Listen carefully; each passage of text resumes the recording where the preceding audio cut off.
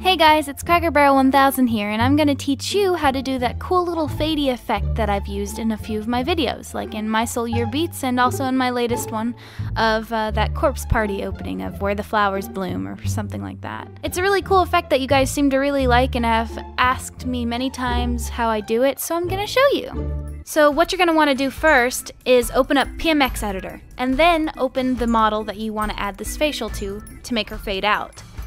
So you're going to need the PMX viewer open and also the transformer view open. To get transformer view open, all you do is click the little T in the top right corner of the little window, which if you don't see a T, then you can just click the three little arrows up there and you'll see a T pop up down below. And just click it and the transformer view will open.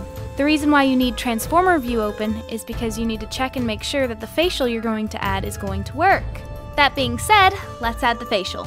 So in order to add a facial, you're going to want to go under the tab Morph. And in the little box at the side, you're going to right click in there and hover over New and go down to Materials and click it. This will add a new facial and you can rename it to whatever you want to. I'm going to name mine Fade Model because that's what we're doing. And I'll make sure to do it under the English tab so it doesn't also come up as like a null or something like that.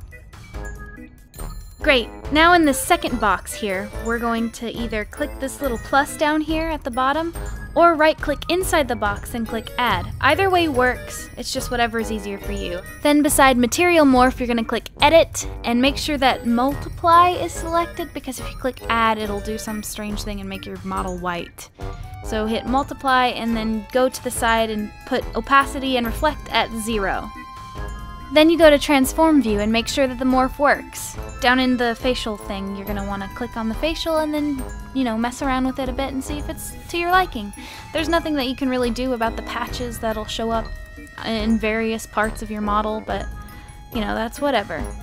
Make sure you save your model, and I would recommend saving your model as a separate file from the original file that you just edited. Just because you never know what glitches will happen or, if something goes terribly wrong with it, just so that you have that extra copy of the model. Now moving on to MMD, where you'll actually add the effect in, and it'll look magnificent, because I love this effect. Load up the model that you just edited and make her fade out for about 15 frames.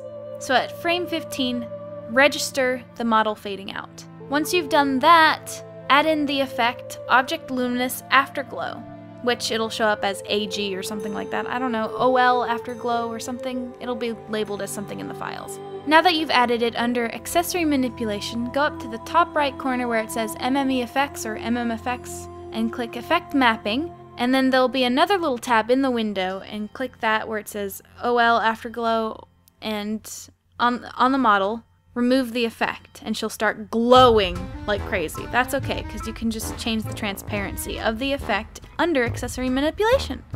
You can adjust it to however you want, but I usually keep it at 0.1 so that you can still see the character's shape and, her features, kind of.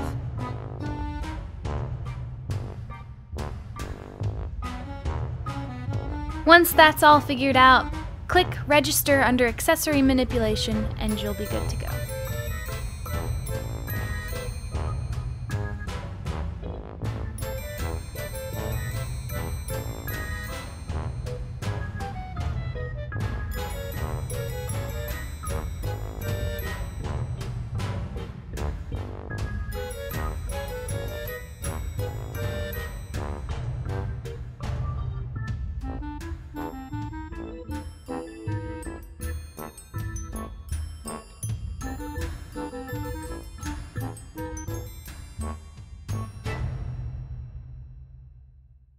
Thank you guys so much for sticking with me all this time. I know I take so long sometimes to post up a video or a motion, but you guys have stuck with me no matter what.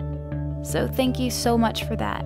And I can't believe we're almost reaching 30,000 subscribers.